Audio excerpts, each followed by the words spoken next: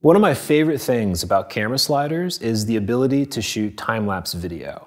So today we're going to cover how to do that using a 3D printer as our subject. So we're going to build a cool little object and shoot a nice smooth take across as it builds. It's about a 4.5 hour build, and we're going to condense it down into a cool little video.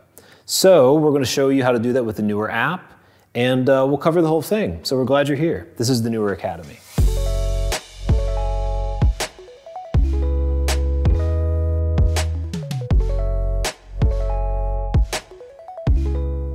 All right, so I'm really excited about this shoot. I want to talk about our gear really quickly, and then we'll start talking about our camera and our shot. So you can see front and center, I've got my 3D printer, and I'm lighting it with 3 of my RGB 1200 panel lights. This one here is just set to a daylight balance, so is my camera. And then I've got 2 lights set to the color mode, and I'm just hitting it with like a nice blue light. Whenever I'm shooting tech and stuff, I kind of like hitting it sometimes with a blue accent. I think it kind of makes it look, spacey and cool. Down here we have our ER180 camera slider, and you can see I've got it mounted to my Neewer tripod, and on the right and the left I've got support arms connecting it to the tripod, and that's just going to really brace it. If you're going to shoot with a camera slider mounted to a tripod, I really recommend those support arms. They keep everything nice and stable. So that's it for our gear. Let's move into our camera. Let's talk about our shot. All right, so we're gonna get our camera and our slider all ready to go for our shot. The first thing I wanna talk about real quick though is running power to this. If we're just running from batteries and we're gonna be running this for over 4 hours, we run the chance of both of those not making it to the end. So the solution that is really easy and pretty cheap is USB power supplies. These guys can hold charges, and you can actually use them to trickle charge the batteries and keep this going well beyond the life of the battery. You'll see I've got a little Velcro on this. I've also got here. And the reason I've got that is because this is going to be moving over the course of the 4 hours for our exposure. So I like to have it just kind of stuck there a little bit so that I'm not worried about them falling off. I'll just get these guys plugged in to the devices, and then we'll power on our slider. And remember, when we power the slider on, the first thing it's going to do is orient itself to the left of the track. And there it goes. Now, we'll talk really quick about a couple of the functions of our slider. The default setting for these sliders is for this central line to be straight, which creates that nice, smooth dolly pan shot. What we want for this isn't going to be the dolly pan. We actually want to use our dolly tracking shot. So the easy way to do that, and we've got this covered in our advanced slider video, is I'm just going to loosen up my toggles here. And I'm going to be moving this to try to find our good frame for us to start on. And I think right about there. All right, so now that we've got our slider adjusted into the tracking dolly shot that we like, we've got our power supply running, now we can start to look at some of our shots and see if everything is kind of shaping up the way we want. So I'm gonna flip on my Neewer app, and I'm just gonna go into the manual mode right now.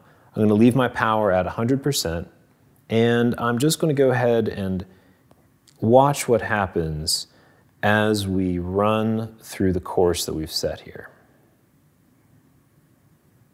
So what we're doing right now is we're watching our shot in real time, real speed. So when we set this up to do our time lapse, we know exactly what our shot's going to look like as our time lapse is taking place. So right now I'm using the printed end that I've already got from a test print to frame everything up and see if I like my shot. Once we've got everything set, we like our shot, we're going to take that out, start our time lapse, and then we'll start our printer. But we want to see what that shot looks like to start with. And I really love the way that that looks. I think that that has this really nice pan across there. We're going to see it build up. I think that's exactly what we want. One thing I want to talk about really quickly is your camera settings when you're setting something like this up. It's best to think of a time-lapse exposure as one shot and not a series of little shots. And what I mean by that is I would use all manual settings in your camera when you're shooting a time lapse. You don't want auto aperture, auto ISO, auto shutter speed, auto focus, any of those things that might show slight variation between exposures. You don't want in your final shot. If your exposure is finding a different thing in its meter, then all of a sudden you might see these little blooms of light as your time-lapse runs. The same is true with focus.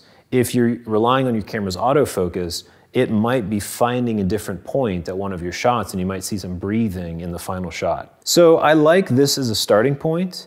I think we're ready to go. So the next thing we'll do is talk about our time-lapse settings in our app. Okay, we are ready to shoot. So a couple last minute details I want to talk about. The first one is I've attached my sync cable from my slider into my camera. So that's gonna, send the data to trigger the shutter. And I've also wrangled my cables with a couple of twist ties. It's always a smart idea to keep cables nice and close to your camera, especially in a rig like this. When you have some of these little toggles and stuff, you wouldn't want the cables snagging on that and dropping your batteries on the floor. So keep your cables wrangled. I've also taken out my test print because we're ready to do the real thing. And we're gonna do that using our app. So I've been in manual mode. I'm gonna flip over to my time-lapse mode. And inside of this, I have a few settings from the top down. Not a lot, it's pretty darn simple, which I love. The first one is its point A, B settings. So when you're looking at the slider, this is A, this is B. I really liked the look of our first shot at point A, where we had that blue light hitting the side of our printed N. So I kind of want that to be my final shot. So instead of making our slide run go from A to B, we're going to go from B to A. So I just need to switch that over in my app. The next thing it's going to ask you is the duration of your film. 30 frames a second, 60 frames a second, 120 frames a second. I'm going with 30 frames a second, which is kind of a video standard. This is just going to calculate the number of frames it's going to be shooting. The shutter speed is the next thing. I've got it set at cam, so that's for camera. If you're curious, I'm shooting at 100th of a second at f8, and I'm at 1600 ISO on my camera. The last setting on the camera is the frame-by-frame duration. So this is how much time is elapsing between frames. Right now it's at 10 seconds, but if I look down at the bottom where it says shooting time, it's 2.5 hours.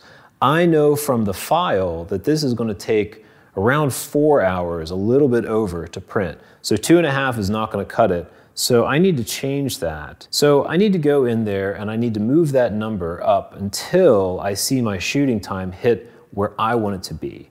So if I go up to 15, I'm at 3 hours and 45 minutes. If I go to 18, 4.5 hours. So 4.5 hours I think is going to be a great amount of time for this. Our print might finish a little ahead of that, but that actually works out great because that means the last little bit of our movement will have a completed print. So we just get to see the depth of it there at the end, which I think will work out really nice. So our app is ready, our camera's ready, we've got our power supplies, we've got our lights, everything's ready to go. We're going to send our file to the printer and we're going to get started.